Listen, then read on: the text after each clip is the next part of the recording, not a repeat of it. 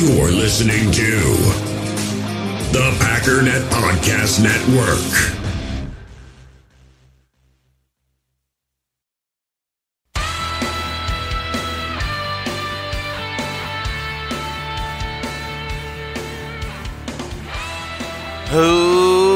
Ladies and gentlemen, welcome once again to the Packernet Podcast. I am your host and resident panelist, as always, Ryan Schlip. Check us out online, Packernet.com. Find me on Twitter, Pack_Daddy. So we might as well just keep on rolling on, man. There's not too many other big needs, I suppose. I don't feel the need to talk about defensive tackle. We'll probably stay away from cornerback. Might do edge rusher, we'll see. I know it's a massive need, but the only reason I feel like we should do it is because although I look at it and go, I don't know. And the biggest problem is we've been talking about value, and you look at safety and guard, and it's like, man, the potential to upgrade the team in a way that's not going to break the bank is just sitting right there for us. Again, I'm not talking about Khalil Mack level upgrades because that's a once-in-a-lifetime thing, and unless you're getting an Aaron Rodgers quarterback, I don't know how else you can upgrade a team more than a guy like Khalil Mack.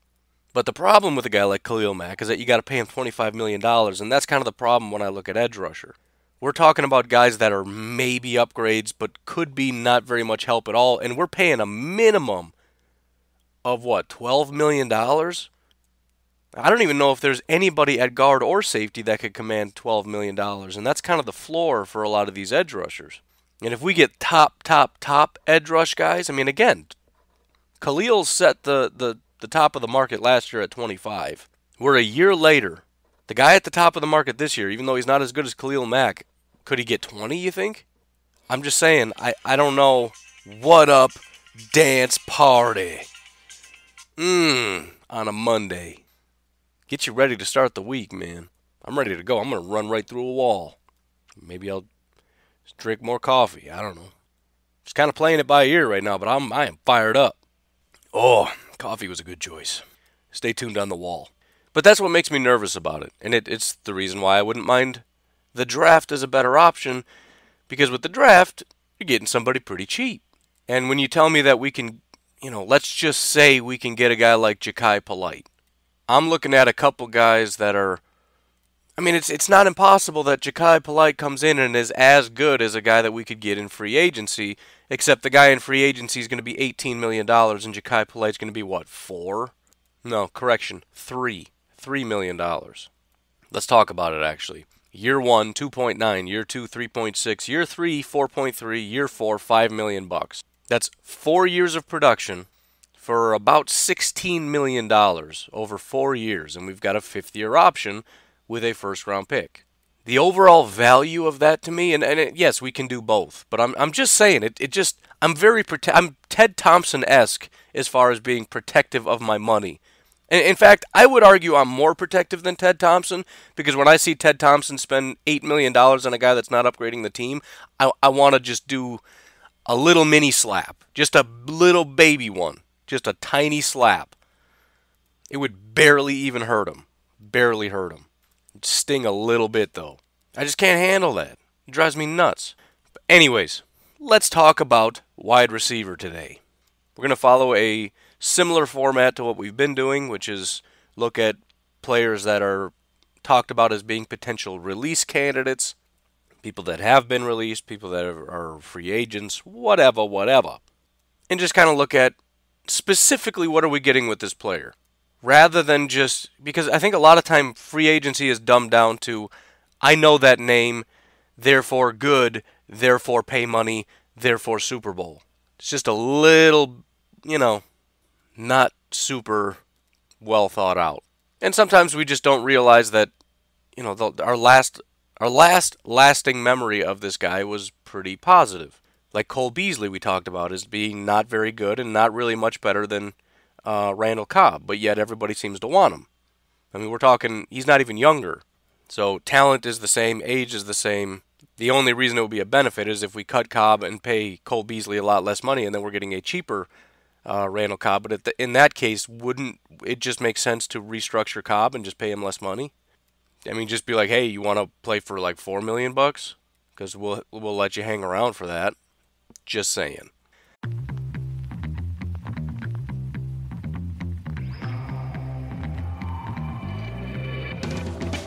Ladies and gentlemen, let me ask you a question.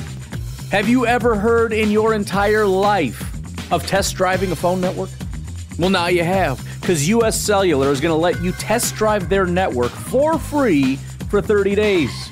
So anywhere you go where you got some dead spots, where your service isn't super strong, you're trying to listen to the podcast and it drops out when you go here because you got no internet service anymore, real simple. Just whip out your phone, do a little beep boop bop boop. That's you pushing the buttons to go to the right place. And you can get the app and try it out for yourself. So go ahead and test drive US Cellular's award-winning network free for 30 days. That's US Cellular, built for us. Terms apply, awards based on open signal independent data. So go to uscellular.com for all the details. But alright, let's take a little look-see. So right out of the gate, we talked about Cole Beasley, the Dallas Cowboy, but there's a couple other people that are listed as potential cut candidates. The first two are Allen Hurns and Terrence Williams. It was announced, a week ago or so, the Cowboys said that they are not going to be picking up Terrence Williams' option. So he will be a free agent. I have to assume, or that leads me to believe, at least in some capacity, that they are going to keep Allen Hurns. In other words, it was an either-or situation, and they decided they're going to let Terrence Williams walk because it's going to hurt a little bit, although neither of them are superstars, to get rid of Allen Hurns and Terrence Williams. But Terrence Williams, former third-round pick, 6'2", 210, and he's 29 years old. I mean, the bottom line with Terrence Williams is I'm going to go ahead and classify him as a Ted Thompson pickup. I don't see him as being any better than Randall Cobb or any better than the younger guys that we have, and that's assuming the young guys don't really grow. Terrence Williams is, he's depth, man. You throw him in and he just is an addition to the pile. He's one of the guys that you're waiting to see if they can emerge as a number two. He's another one of those guys that we pick up that's not very good, and everybody goes, yeah, but he's with Aaron Rodgers, so that's going to make him a superstar, and then he's not. So that's just my opinion. I know he's probably one of the guys that somebody is going to at least jump up and say, yeah, we can get Terrence Williams. I mean, he's not a superstar, but he could be a number two. I don't think so. I mean, it's not even a situation to where I would say, okay, but how much does he want? Because, again, I don't want to just sign a bunch of players that aren't going to contribute for $2, $3, $4 million contracts because that'll eat up our money really quick. And what have we accomplished? Other than just throwing away money and taking up space on a 53-man roster, getting rid of some potential developmental talent so that we can have Terrence Williams go out and do what we could get out of Jamon Moore. So I'm out on Terrence Williams. Thank you very much. And for the record, in case Hurns hits the free agent market, he's the exact same situation. He's just another guy. In my opinion, that's what he is. Somebody that is a bit more intriguing is Mr. Deshaun Jackson. Deshaun Jackson is 32 years old, but if you take a look at Deshaun Jackson and his production over the course of his career, essentially there is 1 year where he was really good, 1 year where he was not very good. You take away the one low year and the one high year, this guy has been consistent and actually almost consistently getting better every year since 2008. If we look at it, 70s for Pro Football Focus is good. From 2008 to 2011, he was barely good, kind of that low 70s mark, and he had one of his bad years in there.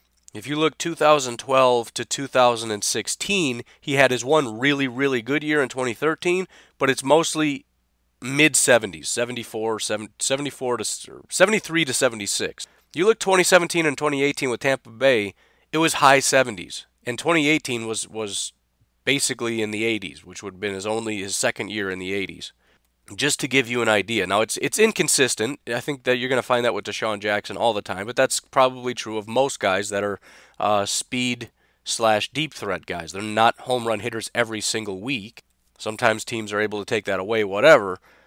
But the bottom line is Deshaun Jackson is still Deshaun Jackson. He maybe still can't run a 4.35, I don't know. But he's still got it, man. He's still Deshaun Jackson. And, maybe part of the reason we don't really think about Deshaun Jackson as still being Deshaun Jackson is because he hasn't really had that kind of chemistry since Michael Vick. I mean, he went over and played with Kirk Cousins in Washington. Not that Kirk Cousins is bad. And Deshaun wasn't bad. I mean, he had 1,000 yards. He crossed that 1,000-yard mark with Kirk Cousins in Washington. But then beyond that, think about what happened in Tampa Bay. Those are not good quarterbacks. I know Fitzmagic kind of had some fits of greatness. Oh, got him. But those are not great quarterbacks. So I'm interested, but the big question is going to be how much money. Because he might still be commanding a lot of money. My thought process coming into this is, I don't think he's going to be, I don't know if he's going to be worth all that much. But here's sort of the issue is he's still under contract with Tampa Bay, so more than likely they're going to be looking to trade him. Well, the man's current contract is for $10 million. That's somewhat problematic for me because I don't know that I want to spend $10 million. I talked about the fact that in 2020, we're going to be paying over $16 million for Davante Adams. So I just think in general the Packers, and maybe you don't care, but I'm telling you, they said directly that part of the reason they cut Jordy Nelson is because we were spending too much money at wide receiver. You can't spend too much money at one position because it hurts your ability to spend money at other positions of need. We also have to factor in again that we're paying Aaron Rodgers a lot more next year, which means we have less money to go around at each and every position. So if we overspend at quarterback and overspend at wide receiver, we're really just stretching ourselves too thin. So I just don't see huge money being spent on Deshaun Jackson. Now, the only caveat would be if we trade with the Buccaneers and he does agree to a smaller contract. The question is how much would he be willing to go down? And he still has his contract, so essentially it would be an extension. The problem then there is that he's 32 years old. You're going to sign him to a 3-year contract? 3 years, $21 million? Which from his standpoint is 2 additional years for $11 additional million, which is only $5.5 million more per year. So I don't know. I mean, it is in just flat out talent. Yeah, man, I'll take it all day. I know some people say, well, we don't need speed guys on the outside. That's exactly what we have. Well, we'll see. I would agree that overspending at wide receiver could become problematic, not just because of our financial situation, but if you pay this guy $10 million and then the guys that we drafted do emerge, you're kind of in a crummy situation. So I will say that I'm probably more willing to spend at positions like safety or even at guard. First of all, because if you for $10 million, you're getting maybe the best safety in the NFL free agent market. For $10 million at a wide receiver, you're getting a 32-year-old over-the-hill speedster. So my personal preference would be I don't want to spend $10 million on anybody. But again, he's an option, and in terms of talent, no question he comes in and he's number 2. I don't really have any reservation saying that. Even if some of the guys take a step, if they're taking a step above where Deshaun Jackson is, either they took a massive step into like top 15 wide receiver territory, or Deshaun Jackson took a major step back, or a combination of the two. So yes, on Deshaun Jackson, not including the contract. Looking at the contract, I would say it's unbelievably unlikely. That's my current thought on that. Another name that's been bantered about a bit is Nelson Agholor. There's some question about the Eagles and who they may keep or release. If it's Golden Tate, we can have that conversation. But as far as Nelson Agholor, there's just nothing here for me, man. It's a Ted Thompson thing. I know he's a name that you've heard before, and I know he's had some success as a guy over in Philly. But he's I don't even know if I can say he's as good as Randall Cobb. And he's going to be cheap. I mean, he could be a $3 million contract for all I know, but I don't want to spend $3 million on him because I don't see the point. I mean, listen, again, they have the personnel department. They have the ability to see certain things. He's only 25, former first-round pick, runs a 4.42. If you think there's something there and for dirt cheap, okay, we can take a look. And granted, in 2017, he was pretty good, but that's 1 year out of 4. And if we look at this past year in terms of his ability to be consistently good, he had 4 games where he was graded as good. 4. That's a full season with no injuries and 2 playoff games. So we're talking 18 games, he had 4 that were good. He had 6 in which he was graded below average. 2 of which are graded as very, very bad. I'm not interested. I'm just not. I don't care that he's young. I don't care that he's fast. I don't care that he's a first-round pick. I think it was a bad pick. I think we've all learned it was a bad pick, and I'm just not interested in allocating money to him.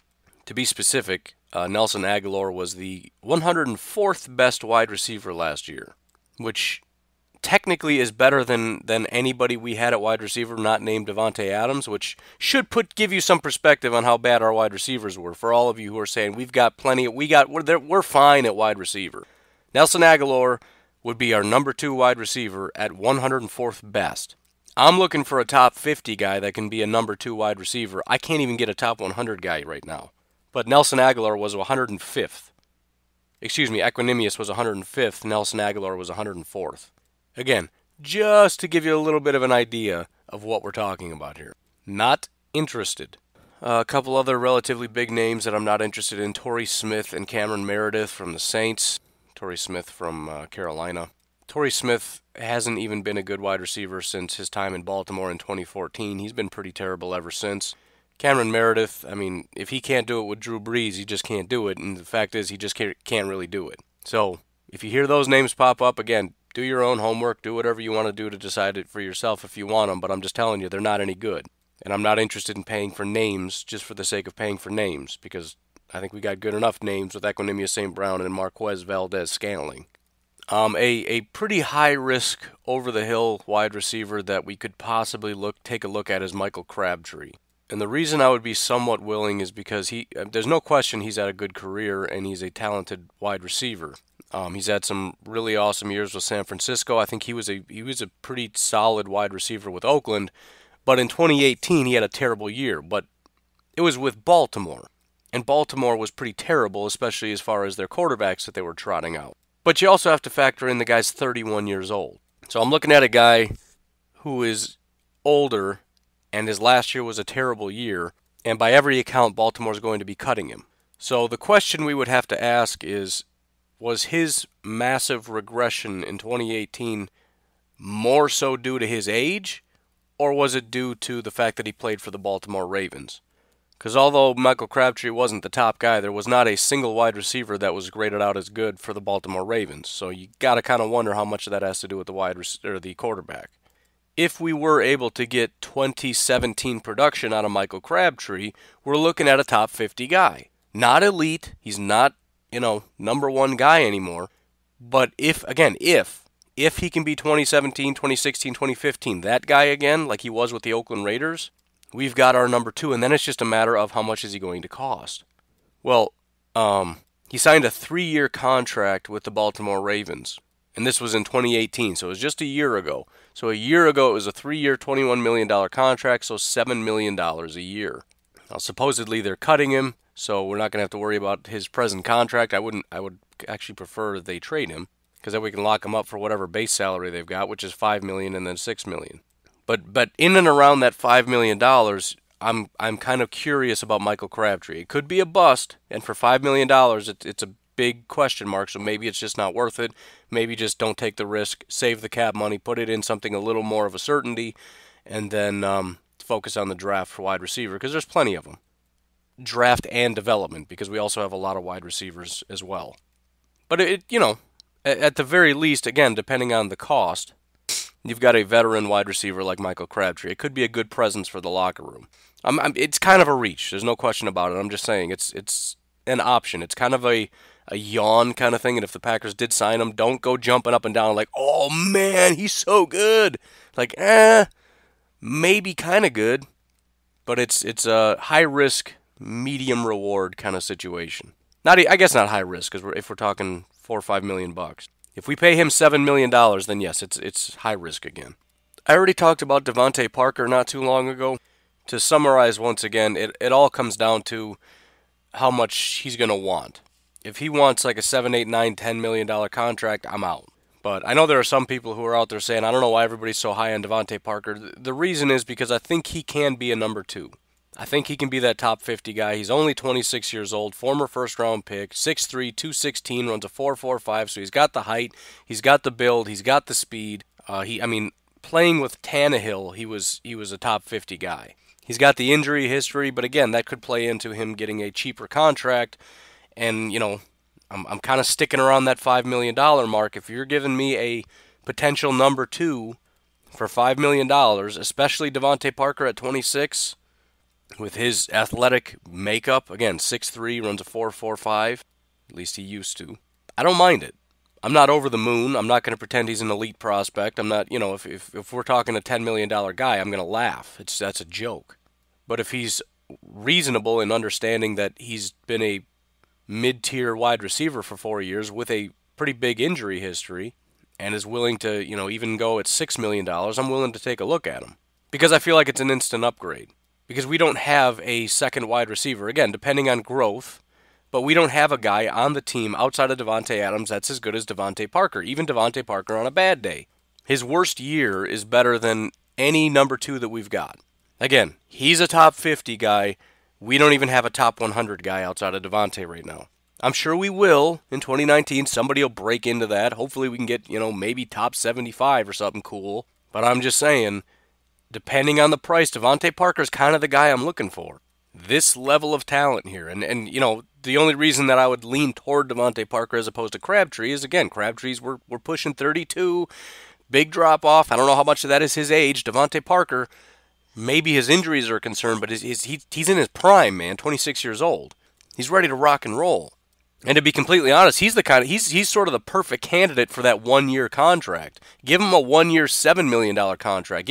We could offer him more if it's 1 year, because now we're not even worried about the next year having to worry about, him and Devontae adding up to too much money. If it's a 1-year prove-it deal, because he's like, look, man, forget those injuries. Forget the Miami Dolphins and what I was able to produce there. Give me a year with Aaron Rodgers and the Green Bay Packers, and then at 27 years old, I'm going to come back and get my 3-4 year, $10 million contract. Depending on how the market shakes up, which could be a little bit less, I think a 1-year deal with a top-tier quarterback could be a good option. So maybe that would be the best play for a guy like Devontae Parker. Pay up a little bit more, do a 1-year contract, and just rent him. As we continue to develop our guys, as we continue to draft more talent, let's just do a 1-year rental. I think it makes perfect sense. Doesn't have to be Devontae, but I'm starting to really like the 1-year rental idea. Let's just leave it at that. The other guy to consider is Danny Amendola out of Miami. The biggest issue with him is that he's 33 years old. I think, we don't necessarily have the same kind of injury history. He played, looks like the entire year last year. Not saying he's never been injured. I'm just saying he's not Devontae Parker injured like every year, half the year. But again, maybe Amendola could be a 1-year rental. He's not great. He didn't have a good year last year. We've seen the spark, with him in New England. I think he was pretty good. He was good with the Rams when he was with the Rams. I think I would be... If Devontae Parker and Danny Amendola both were on the market for $5 million, I'm taking Devontae Parker. If you said Amendola for 5 or Devontae Parker for 7, I might still take Devontae Parker. Just to kind of put it in perspective on where I'm at with this. I think Danny Amendola has too many bad games. I think he has too many bad years with flashes in between. And again, I think with Danny Amendola, we're getting a guy that is probably in and around, maybe a little bit better than Randall Cobb, but I'm not willing to dump Randall Cobb and pick up Danny Amendola, who's just maybe a half a tick better. But we're talking about Randall Cobb, who's a lot younger than Danny Amendola. So I'm not at all opposed to a 1-year extension with Randall Cobb at this point, just depending on how things shake out. So I would take Devontae Parker over Danny Amendola, and to be honest, I would take Randall Cobb over Danny Amendola, depending on if Randall Cobb would take a pay cut. And I'm assuming he's going to have to, because there's no question his production has been dropping like a rock for quite some time. As I've said, 2014 was sort of his peak. 2012 through 2014 was sort of his heyday. But, he hasn't even had a good year since 2016.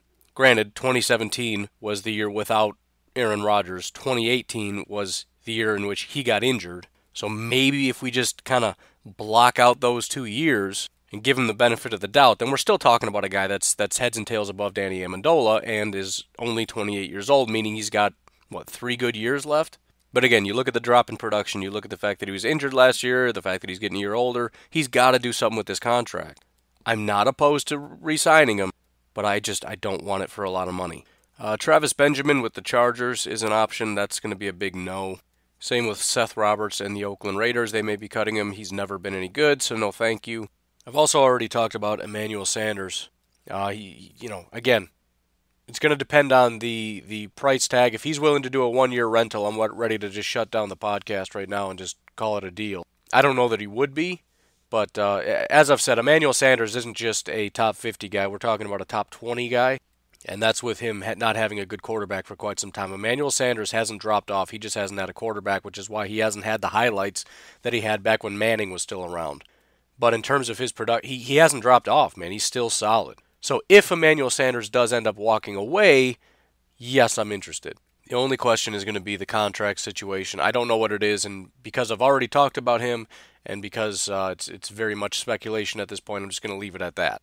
Another guy that's being talked about that is probably not going to happen, but it's worth talking about because, well, if anybody else gets that information out there, it's going to be a big talking point because a lot of Packer fans wanted him last year and they didn't get him. But Allen Robinson with the Chicago Bears.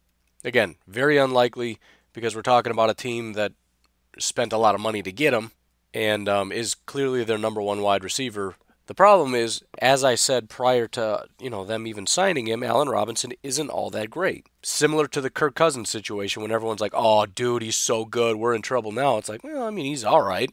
Allen Robinson has always just been kind of all right. So the Bears got him now. They're kind of realizing that he's just all right, and he's definitely not worth the $15 million cap hit they're about to get this year, and in 2020, another $15 million. And again, the Bears, as we talked about before, have no money. They don't have any money left. So it's a tough situation because there's no way in my mind they're getting rid of Allen Robinson because then they just don't have an offense at all. You don't have a quarterback. You don't have another wide receiver outside of Allen Robinson depending on the development of, what's his name? Your rookie from last year. Your running backs are just kind of okay. Your offensive line is starting to deteriorate. You got to keep Allen Robinson. However, again, no money. If you cut him, you save an additional $8 million. If you're able to trade him, you save $11 million. Now, if he were a trade piece, and I don't think he would bring very much based on, number one, his production, and number two, the fact that he's carrying with him a $9.9 million base salary, and that gets factored into the value that you're getting from the Chicago Bears. Right? Think of it as somebody giving you a car and the loan the money that they still pay on.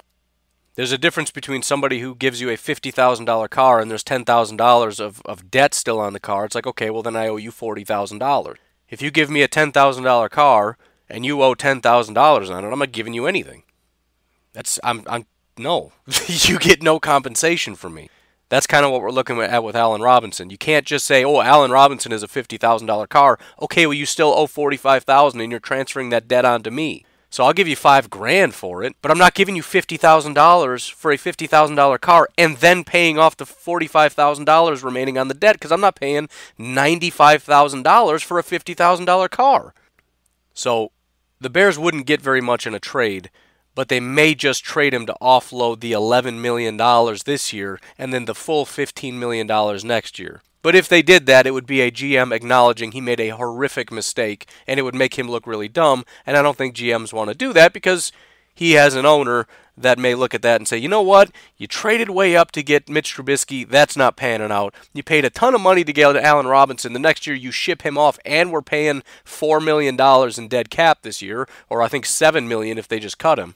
I'm not too happy with how this is turning out here.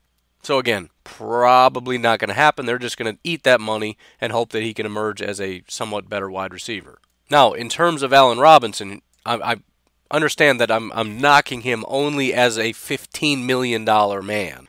As a just wide receiver, he is a good wide receiver. I mean, he can step in and be an easy number two. There's no question about it.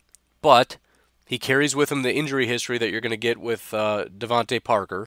And at 25 years old, I think it would make more sense, again, he's probably staying with the Bears, but if you were to go somewhere else, it would make sense for Allen Robinson to find a team that's willing to pay him for a long time. And I'm not all that interested. If his market is still anywhere near $15 million, even $10 million, it's like, maybe he's worth it. I just don't know if I want him. Again, I'll draft Hakeem Butler in the second round. I don't need Allen Robinson. By the way, I watched Hakeem Butler yesterday, and I really like him. I haven't spent time ranking my wide receivers, but typically when I've been watching them, it's just been kind of casually, and it's like, he's all right, I guess. Hakeem Butler definitely stood out to me. And it was only one game, and it was against Texas, but I didn't see him run one route where I was like, oh, he was horrible. It was just, and it makes it look so easy. That's what I love about him. Everything just looks easy. If he wants to get behind the guy, he always gets behind the guy. When we're talking contested catches, he just sticks his long arms out there and he snatches the ball like it's nothing. He doesn't look afraid. He's not like, lowering his shoulders like, oh, I'm going to get hit. He just, I don't know. I like him. I'm just saying, I like him. But anyways, that's sort of my thought in general on Allen Robinson, who's probably not getting traded. But again, if there's even some swirling news that makes it to Packers Twitter, it's just going to explode. So just make sure you understand this is the situation. In 2018, he didn't even play the full year. He graded out as very good, but that was an inconsistent very good. That was 9 games where he was average or less.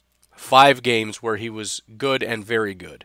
So most of the time he was not very good. It's just a matter of the average was just average, and then you add it to the average very good, and it kind of comes out to well above average. But it's inconsistent. And he's hurt a lot. And he's expensive. And I don't want to give the Bears anything for him because I don't want to give the Bears anything ever.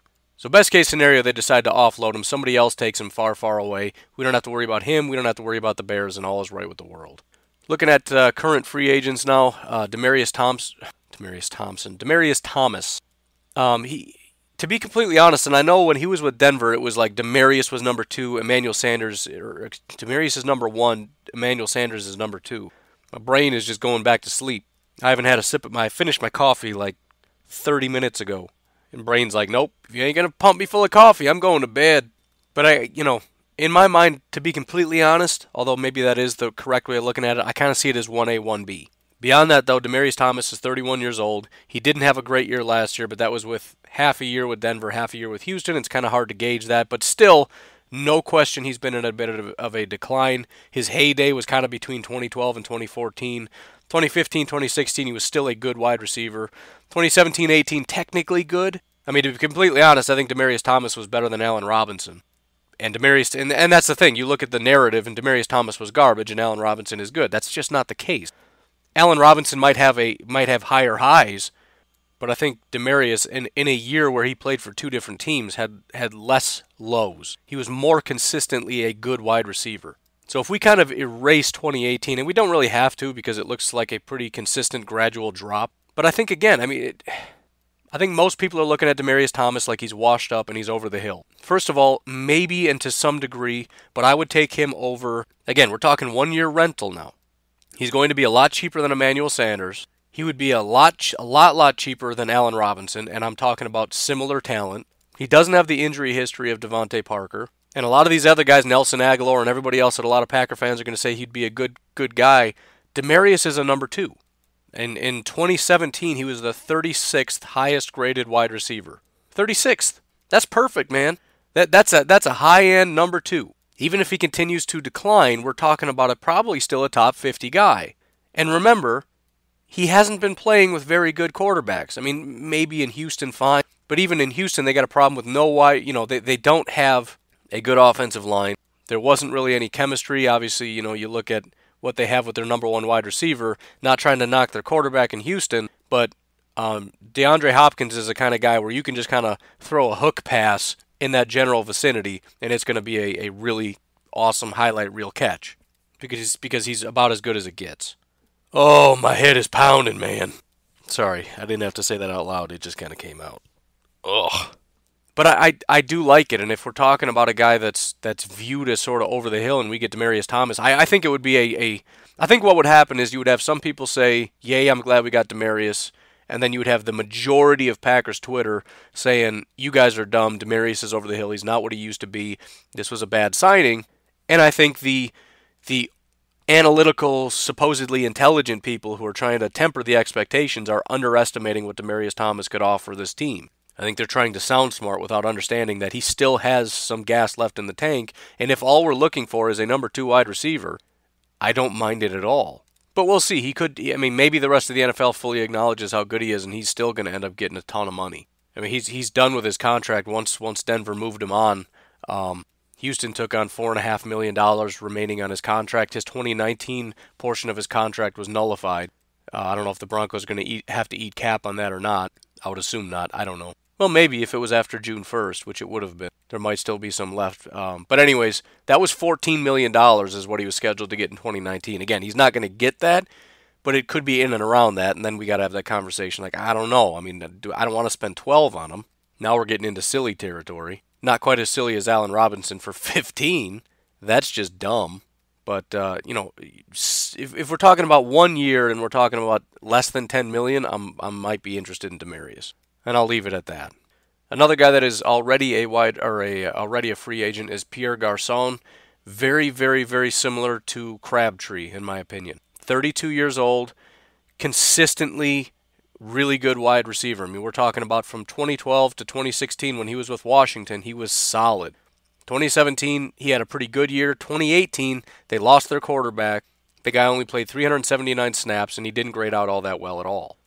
But what do you really expect, I guess? So, it is a question.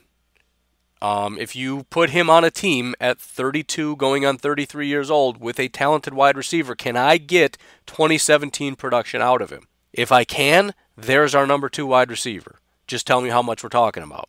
If you're giving me Pierre Garçon for $6 million for 1 year, I'm very tempted. I'm nervous because it's possible that 2018 is just what he is now, and he's not going to be very good. He doesn't have anything left in the tank. That's not great. But give me 2017 production out of him, I don't mind that. For the record, in 2017, he was the 25th best wide receiver, making him a legitimate number 1, right? I stick with that standard. If you're top 32, you are a number 1 in the NFL currently. There's 32 teams. If you're in the top 32, then you can be a number 1 somewhere, just mathematically, right? Probably not on every team because these other 24 guys are better than you. So if you're on those teams, like, for example, Marquise Goodwin was 24th, you're the number 2 there. But that means that there's a team that doesn't have somebody that's as good as Pierre Garçon. So he could go there and be the number 1. Does that make sense? That's why I keep using that for those of you that think, why does he think top 32 makes you a number 1? That's why I use that standard. He's a number 1 somewhere. So he comes to Green Bay as the number 2, who's good enough to be a number 1 somewhere else. But again, that's dependent on, is he still the 2017 guy and 2018 was just emblematic of a team that fell apart after they lost their quarterback? Or was that just the wall, that it was just a coincidence they lost their quarterback, but he just completely fell off at 32 years old? My assumption is it's somewhere in the middle, same exact thing with Crabtree, right? There is some decline based on his age, but probably not as bad because Baltimore doesn't have a quarterback, San Francisco didn't have a quarterback. So yeah, I'm interested in Pierre Garçon. Again, it's a short-term thing. I would still like to draft somebody in the first 3 rounds and try to develop the guys that we have, because if we can get one guy in the draft, and if we can get either Marquez or EQ or whoever, if we can just get him up to being a number 3, and we can draft a guy that's a number 2, then we're set. We got a 1, we got a 2, and we got a 3. Yay! How nice is that? But again, just to be clear, when you're outside of the top 100, you're not even a number 3. So growth for the rookies from last year would mean become good enough to be a legitimate number 3 wide receiver. Not saying, I'm just saying. And I know PFF isn't perfect, and they showed a lot of flashes and all that stuff. So if you want to call them a number 3, I'm not going to fight you over it. Just if you're going to say that they are a top 50, top 64, whatever wide receiver, I think you're being biased. That's all I'm going to say. I don't know any other way to look at it other than you're just being biased.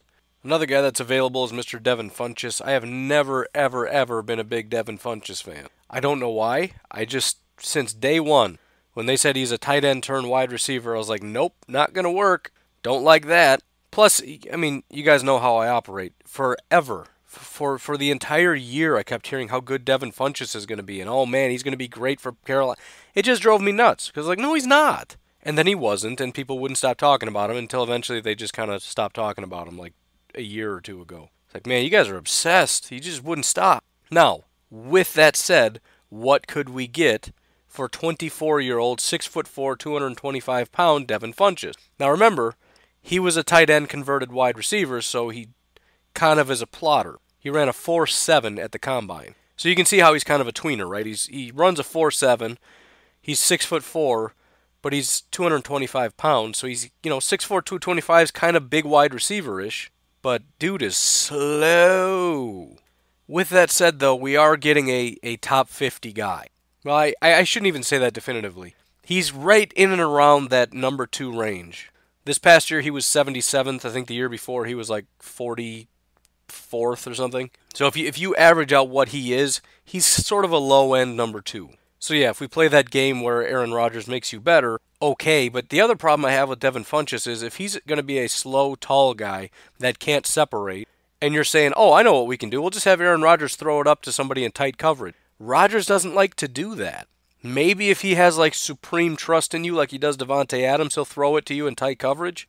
But if Devin Funchess can't separate, Aaron Rodgers isn't going to risk a bunch of picks just throwing it at your, over your head, hoping you can go up and get it. Cam Newton is all about that. Launching it over people's heads is his favorite activity.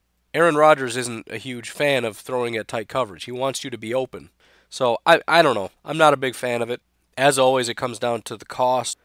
But at 24 years old, I would have to assume somebody's willing to offer him more than I would prefer to pay. So I'll say I'm out. But, it's kind of your thing, right? It's up to you to decide what you want to do. He's younger. He's a potential number 2. He's bigger if you're looking for big outside as opposed to small inside, whatever it is you're looking for. I'm not trying to tell you what to think. I'm just telling you what's available in the positives and negatives, and you can figure out whatever it is you think you want to do. Just saying, for me, I'm kind of out on this one. Speaking of small and shifty, Mr. John Brown, 28 going on 29 years old, Baltimore Ravens, he was with the last year. Prior to that, he was with the Arizona Cardinals. Bottom line is he was decent for 3 years. He's been pretty terrible for the last 2. Third round pick in 2014, 5'11", 178, ran a 4.34. Speedy, not really slot guy. He does play on the outside. Maybe the Packers could try to put him in the slot. I don't know. But again, let you figure out what it is you want to do if that's what you're into. I'm just telling you he hasn't been a good wide receiver in a very long time. So it's another one I'm going to be out on. Jamison Crowder with the Washington Redskins. I'm actually shocked to see how young he is. I thought he was going to be an older wide receiver. He was drafted in the 4th round of 2015, 5'9", 177, ran a 4.56. So I'm not a big fan of any of the Washington Redskins wide receivers. You can blame it on the quarterbacks if you want. Similar to what we've said in the past, if you erase 2018 because of the lack of having a quarterback, and you look at 2015, 2016, 2017, you're getting an upgrade over the wide receivers we had last year. Maybe a number 2, probably more a number 3 type wide receiver. So, would I be interested? Maybe, but it would have to be for very, very little money. Because we're talking about maybe a top 50 wide receiver, probably, more top 75-ish. Right? Very similar to what I said about Mr. Devin Funchess. And the bigger issue I have is this is sort of the territory where I would expect if we have guys that grow, it's going to be in about this territory. So now we're paying however many millions of dollars to Jamison Crowder to come be mediocre. And that's what I would just like to try to stay away from that as much as possible. Like just go get Demaryius Thomas for $9 million. Why are we messing around paying Jamison $5-6 million? Up it another $4 million and get somebody that's actually good. So I'm not super interested in Jamison Crowder either. But again, he's 25 years old. He could be a long-term situation if you wanted to go that route. If you happen to like Jamison Crowder for some weird reason, he's available. Cole Beasley we already talked about. I know a lot of Packer fans like him. I don't. He's similarly talented to Randall Cobb, so just why? On the other hand, Adam Humphries is another slot receiver, and I might be a little bit more interested in him than Cole Beasley, only because we did see a big uptick in his production this year. Now, we'll see. Again, this is sort of a scouting department kind of situation. Was this kind of a fluke, or did he just take a step? Because 2015, 2016, 2017, I didn't see a whole lot. Suddenly we have a top 50 receiver with, 76 receptions for 816 yards and, 5 touchdowns. Not earth-shattering, but top 50 wide receiver is pretty solid. You take that production, again, assuming we believe that that was real and that is him from now on, and we know he's going to be relatively cheap. You want to plug him in the slot? All day. Let's go ahead and do it. Because our competition is widely going to be on the boundary anyways with EQ and MVS and Jamon and all these other guys, Geronimo if he sticks around, and Kumaro. They're all battling to go outside opposite Devontae Adams. So if we got Adam Humphries and slide him in the slot and we can get him to be a legit number 2 target, I'll take that all day. But the two biggest questions, the contract and was that real or was that a fluke? Because we saw a lot of fluky stuff with Tampa Bay this past year. Magic, whatever you want to call him, kind of made some magic happen with a lot of different people. So probably a little higher risk than I would prefer, but if we get Adam Humphries, we kind of know the answer to the question that the Packers had. Either that or they're just taking a shot in the dark. Like, I don't know if it was real or not, but let's just find out. Let's give him a 1-year contract and find out. If that's even an option, which, there's a lot of people that take these contracts, that like Bashaud Breeland. I never expected us to get Bashaud Breeland for the price that we got him. Like, how is that a thing? Because if you would have told me that, well, maybe we could just give him a 1-year league minimum contract, it's like, why do you think we could get him for that? Because if we could offer him that, anybody could offer him that. And somebody else will, and he'll go somewhere else. But then somebody else will offer more, and that's kind of what happens. More teams are interested, and the price goes up, and that's how you end up getting more money and going somewhere else. But apparently 0 teams were interested, including the Packers, and then finally the Packers are like, fine, just come here. Here's $4 and a burrito. So I would assume he's going to command more and a longer-term contract, but I don't know anything. Tyrell Williams with the Chargers is just a no. He was a 2015 free agent, has never been all that great, so there's no real reason to expect him to grow at 27 years old. And no, I'm not going to give him the Aaron Rodgers premium. That's just kind of silly. But finally, we've got the golden ticket himself, Mr. Golden Tate. And this one to me is it's an easy yes for me depending on the price. And even then, if he's willing to do a 1-year deal, I'm willing to pay significantly more. Again, the only reason long-term doesn't super work is because, again, Davante, super expensive over the next couple of years. We're paying him in 2020 and 2021 $16 million. We can't pay him 16 and give Golden Tate 12 or whatever. Not that he's not going to get 12. I'm just saying. But at 30 years old, I mean, it's just, you look at the production, the guy's never had a bad year.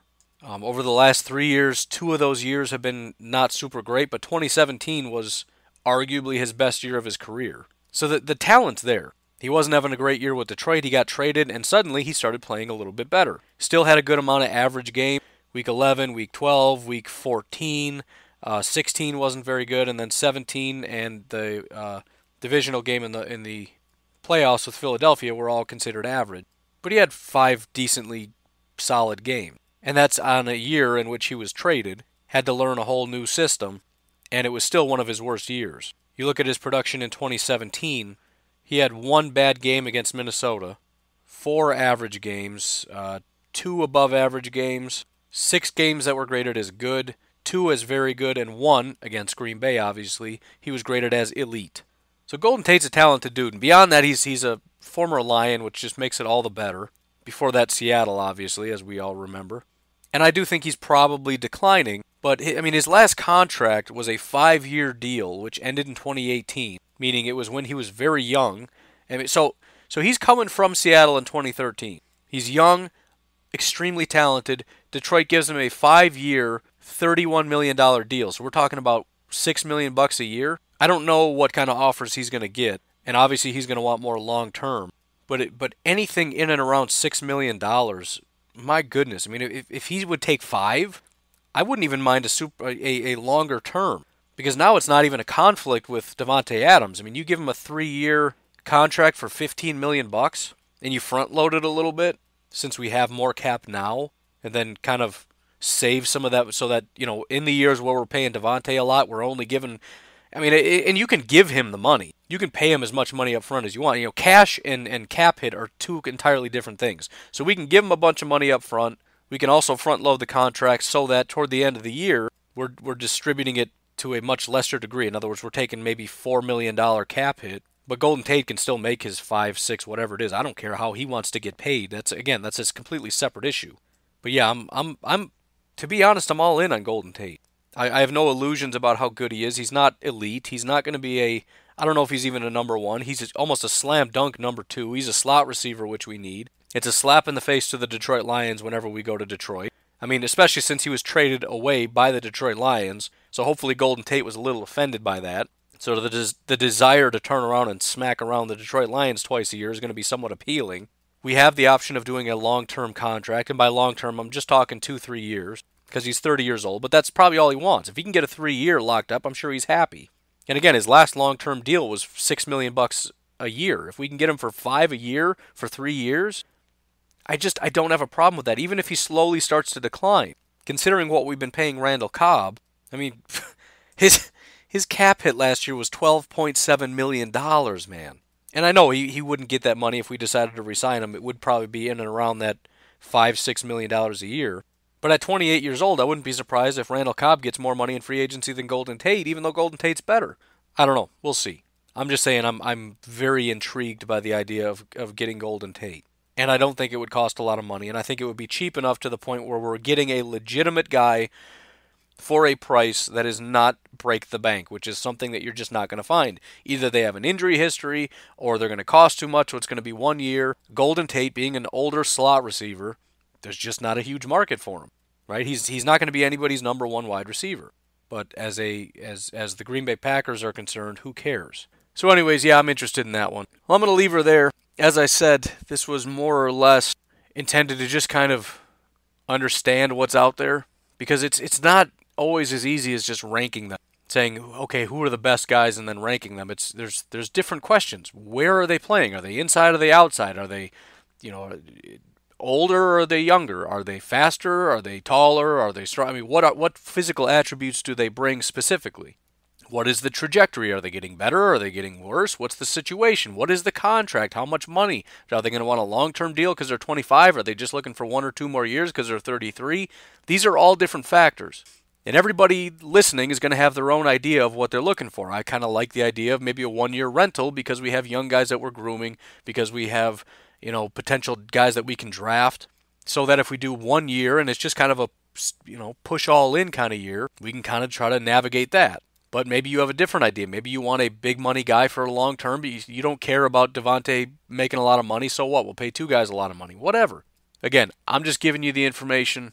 You make your own determination, and as per usual, let me know what you think. Twitter, Facebook, text or call. Let me get that number right quick.